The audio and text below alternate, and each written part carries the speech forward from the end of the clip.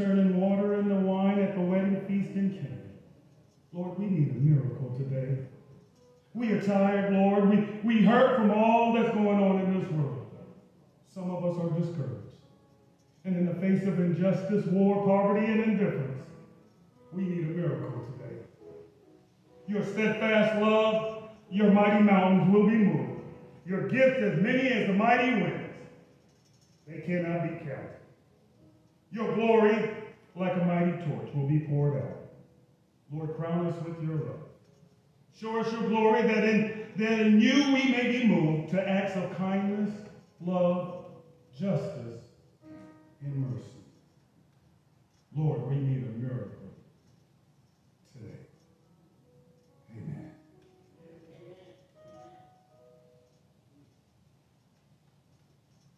If you have your Bibles with you, I'm going to ask that you join me in the epistle written by the Apostle Paul in the book of Romans, the 8th chapter. Many of us have spent a lot of time in Romans, the 8th chapter. But I'm going to ask that once you're there, just to make your way down to verse 28.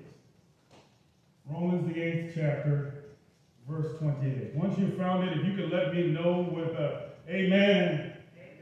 If you're still looking for it, to help me, Lord. I still hear a couple of help me, Lord. So we're going to give you all a chance to catch up. Romans 8 and 28. Amen.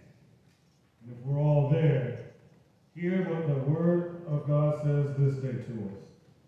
And we know that all things work together for good to them that love God and to them who are the called according to his purpose. Amen. That's enough.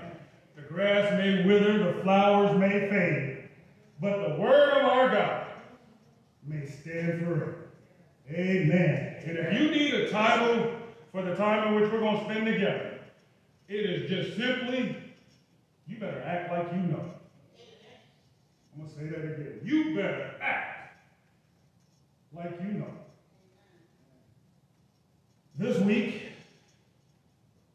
for many of us, seems like a week that might have felt like it brought you back to the doorsteps of what 1964 was like. Because if you followed what the transpires of this week, you would have seen the President of these United States in celebration of and in memorial to the late Reverend Dr. Martin Luther King Jr. stood before this nation at Morehouse College and demanded that this country allow every voice to be heard. But just as CRT has taught us, there are some choice few that are hell-bent on denying those very tenets that this country has pledged. It seems that this week, on the eve of Dr. King's birthday, it looks like they might have won the fight. But church, they need to act like they know. Because I have lived long enough to know that CRT repeats itself.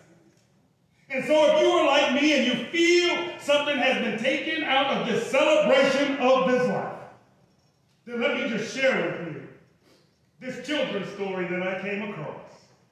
The title of that story is called Pete the Cat. If you hadn't heard the story, Pete got himself a brand new pair of white shoes. And Pete loved his white shoes. And so Pete went out walking in his brand new shoes, and all Pete could do was to sing his song. I love my white shoes. I love my white shoes. I love my white shoes. And as Pete was walking, he just so happened to find himself walking in a strawberry patch. And his white shoes turned red. And just at that moment, the narrator came on and asked, do you think that Pete got upset? And the children said, heavens no. He just kept singing his song. I love my red shoes. I love my red shoes. I love my red shoes. And as Pete continued to walk, the story goes that Pete wound up walking into some blueberries. And Pete's shoes now turned from red to blue. But do you think Pete got mad? Heavens no. Pete just started singing a new song. I love my blue shoes. I love my blue shoes.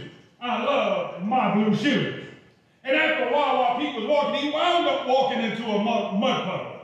And his now blue shoes had turned brown. And do you think Pete got upset? Heavens no.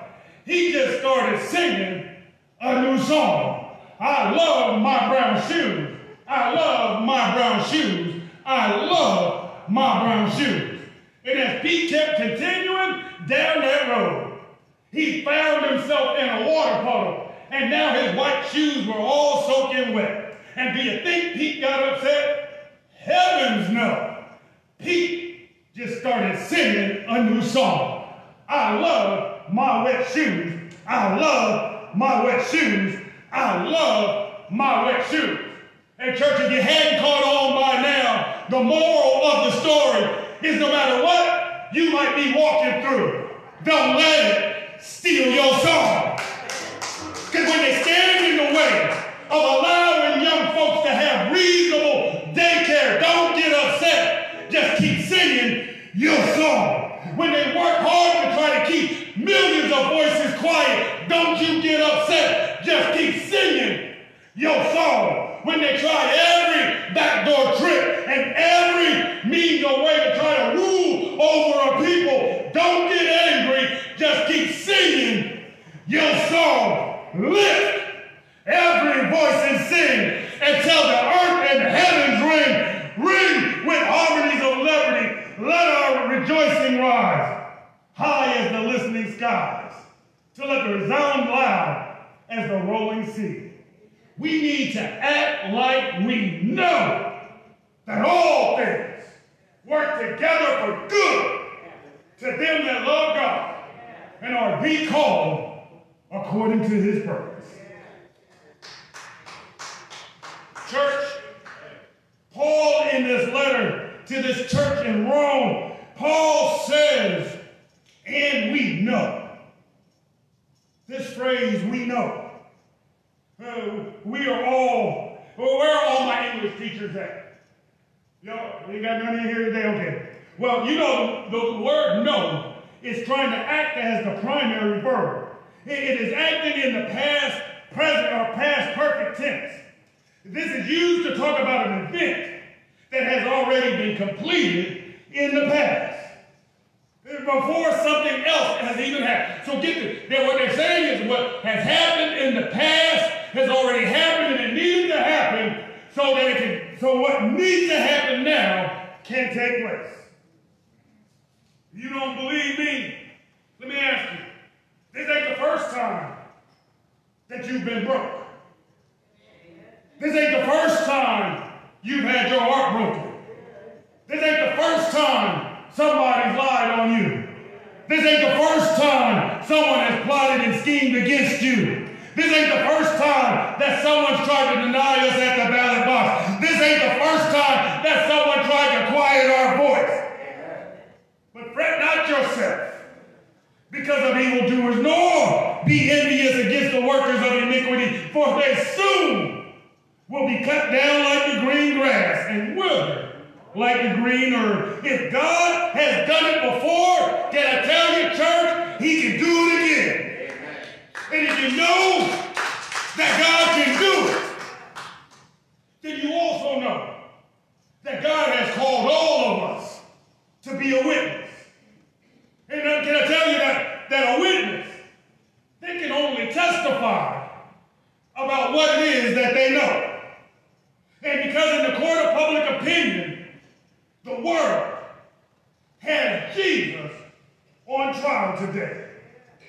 So I need your help, church. I need your help to testify about the goodness of our God.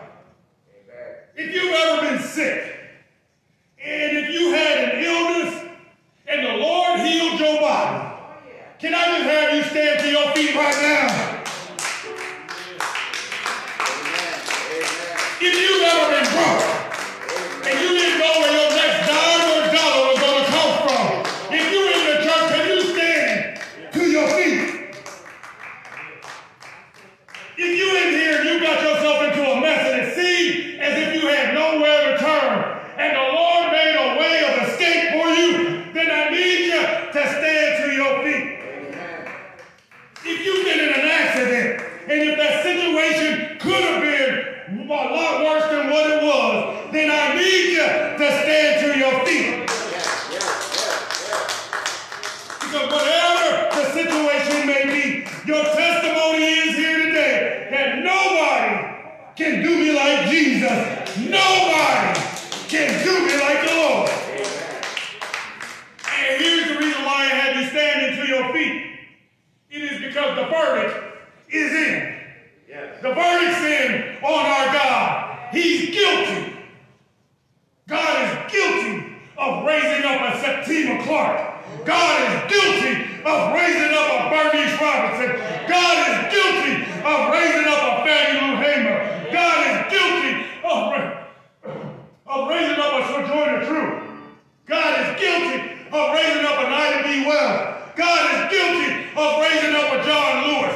God is guilty of raising up a Dr. Martin Luther King Jr. Church, you better act like you know that if God has done it before, he can do it again. Amen. So if God has been good to you, then somebody ought to give his name some glory. Somebody ought to give his name some praise. Somebody ought to praise his name on high. And tell the Lord, thank you for all you have done. You've been better to me than I could have been to myself. And I need somebody in here who ain't afraid to testify. Can't nobody do me like Jesus. Can't nobody do me like the Lord. I will bless his holy name. I will lift up my hands in the sanctuary. If nobody wants to praise him, I will. If nobody wants to lift their hands, I will. I will. Because God has been good to me. So I'm going to stand to my feet, lift my hand, open my mouth, and tell God, thank you.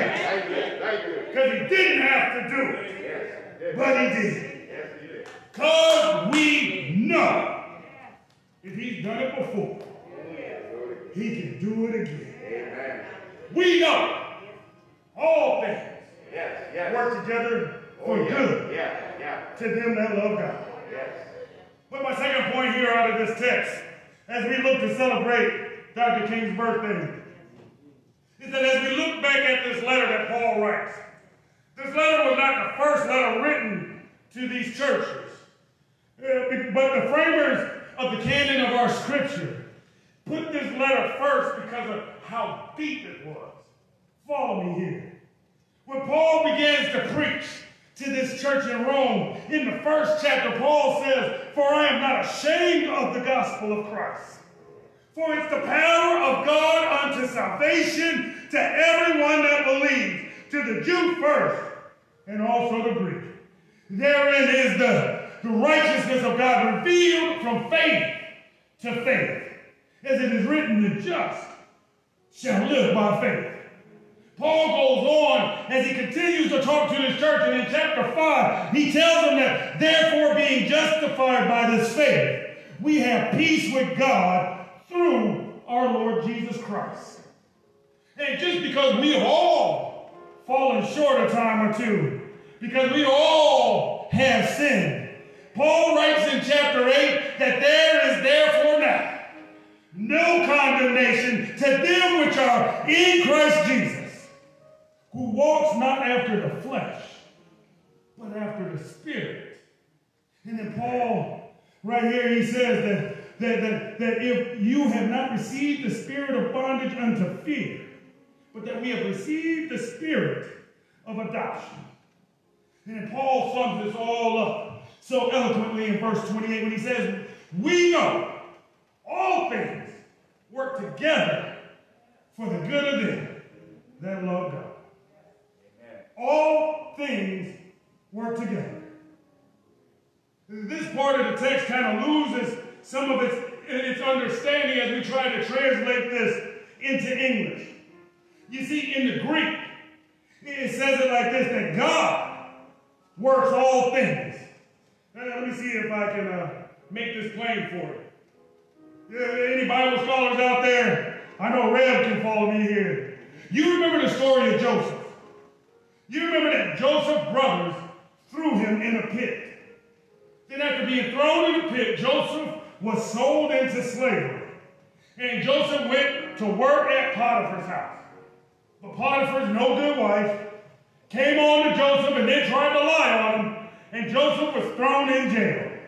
And while Joseph was in jail, the Bible tells us that he met a butler and a baker. And in that jail, Joseph interprets a dream. And so when Pharaoh has a dream, the baker remembers Joseph. And so Joseph goes and interprets Pharaoh's dream. And once Joseph did that, he was made the head Negro in charge. The only one that had more power than Joseph at that time was Pharaoh himself. But the Bible tells us that there was a famine that came into the land. And Joseph's brothers had to go down to Egypt to buy grain. And when they got there and they found out that it was Joseph that they were standing before, they fell to the ground on their face and begged for forgiveness. Now get this. All of that stuff had to happen to Joseph. And he said in the end, you might have meant it for evil, but God worked it for my good. If Joseph had not been thrown in the pit, if Joseph had not been sold into slavery, if Joseph didn't go to work at Potiphar's house, if Joseph had not been thrown into prison, if Joseph did not interpret that dream, if Joseph was not the second in command, if there was no famine in the land, if Joseph's brothers did not come to buy grain, then Joseph would not have been able to tell them, you meant it for evil, but God worked it for my good. And somebody in here, you need to know that God is still in control. That if we hold on and if we hold out just a little while longer, God is going to work it out. The old church used to sing, I turned it over to Jesus and I stopped worrying about it. And if you turn it over to the Lord, He will work it out. And is there anybody in here today that knows that we serve a way-making God? We serve a prayer-answering God. Is there someone in here that knows that when we're at our worst is when God is at His best? Someone in here, you hit rock bottom, only to find out that He is the rock at your bottom. And sometimes, church, we got to look in our rearview mirror of our life and remember those times when we thought we would never smile again. Yes, yes. Remember when we thought it was the end when we walked off that job. Oh, yeah. Remember how we didn't feel how we were going to make it through another day when that no good man walked out that door. But look at what God has done. Look at all the ways God has made. Look at what God has brought you through. And church, God sometimes has to separate you. God has to move certain things and certain people out of your life to let you know that all you need is God. And if it had not been for the Lord on my side, won't He do it, church? Won't He make a way? Won't He turn your situation around? You know why? Because He's able. Church, I said He's able. I said He's able to see us through. God is working all of these things together for our good. And as I get ready to take my seat, my last point that I want to leave you with is that we know all things work together for them that love God. There was a couple one day that was fussing. And they were going at it something like no tomorrow. And so the wife decided that in the middle of this argument, that what was the best thing for them to do was to write down everything that made them upset. Women, y'all are so smart. So they started writing. And after a while, the wife, she would look up at her husband, and then her head would go back down, and she would continue writing. And then the husband, after a while, would look up at his wife and put his head back down and continue writing. And after some time, the wife had finished all that she had to say, but the husband just kept on going. And the wife, looking at her husband, she began to get a little upset. And her fist started to ball up. And finally, her husband did the right thing and set that pen down.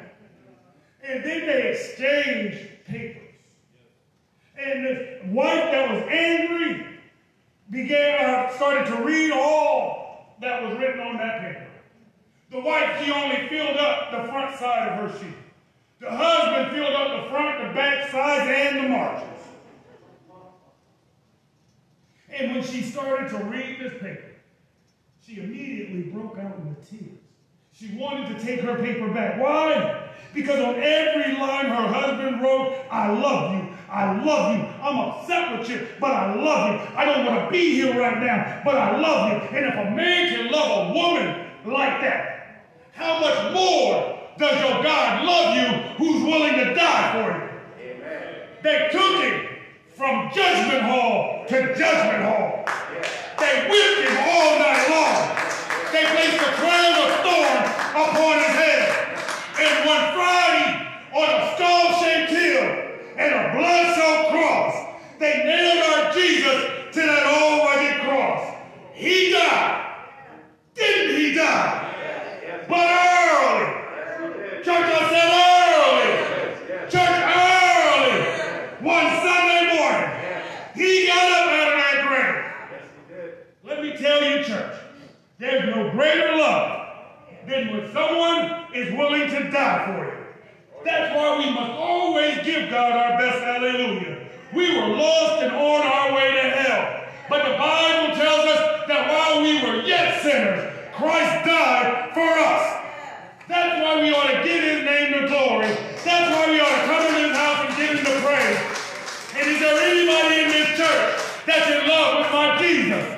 Is there anybody in this church that's in love with my God? I was sinking in a world of sin, and Jesus came and took me in. Do you know, church, you were bought at a price? I said, do you know you were bought at a price? Have you been washed in the blood, church? Have you been redeemed? Then let the redeemed of the Lord say so.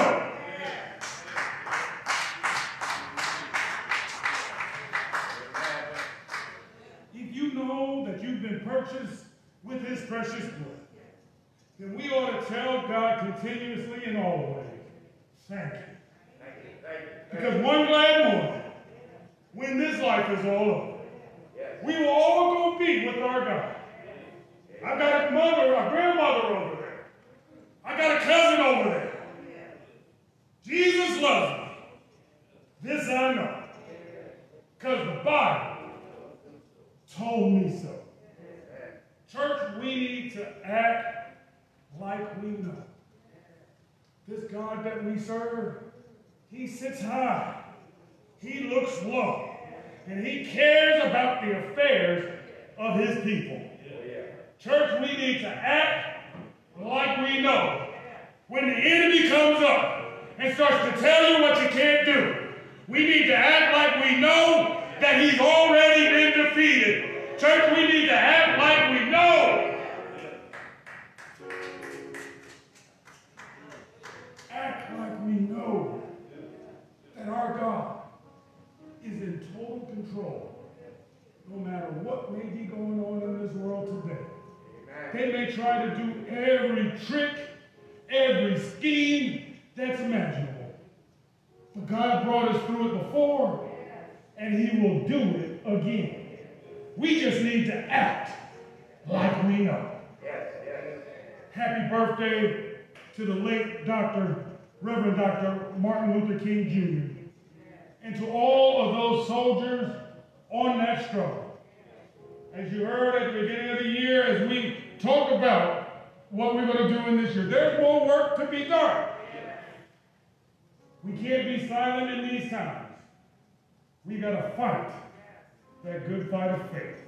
Amen. And continue to stand upon the truth. Amen. Because Old Bethel, we are difference makers.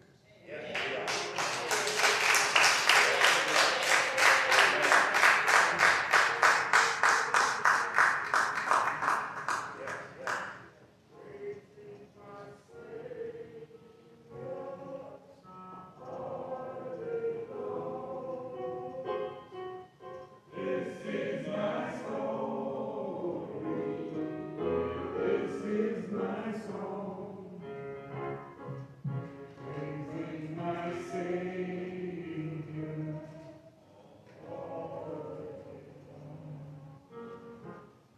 I'm going to ask for you to stand to your feet right now as we prepare to leave this Bethel spot. I ask us to always to remember those that were once here but no longer with us for one reason or another. But just as a good gardener comes out to his garden to select those full-bloom flowers to be able to enjoy him in his house, God has called many of us here from Old Bethel to go and be a fragrant smell in his kingdom. And so we just take this moment as we celebrate a life that had been lived by Dr. King, but we also don't stop to recognize all those voices that fought so hard for our civil rights movement. Amen. Let us continue to heed the call to fight. Amen. Let not this day go by in which we don't stand upon the truth and declare to all the world that our God is alive. Amen. Amen. Amen. Amen. And amen. I'm going to ask right now that in this season, in this changing of weather, there are many of us that are falling ill and may not be able to get out as they once were able to. Please, in your spare time, please check on these members. We do have quite a few that we need to just make sure that we envelop in love in this season, especially as they go through illness or even bereavement. Amen. Amen. Amen. And so now as we prepare to leave from this place, and now from the one who is indeed the giver of all good gifts, go and share what God has given you. Go and proclaim that God's love is near. Go in the power of God's Spirit and make all things new. And now may the grace of God, the sweet communion of the Holy Spirit, rest, rule, and abide with you this day and forevermore. And let the saints of God say,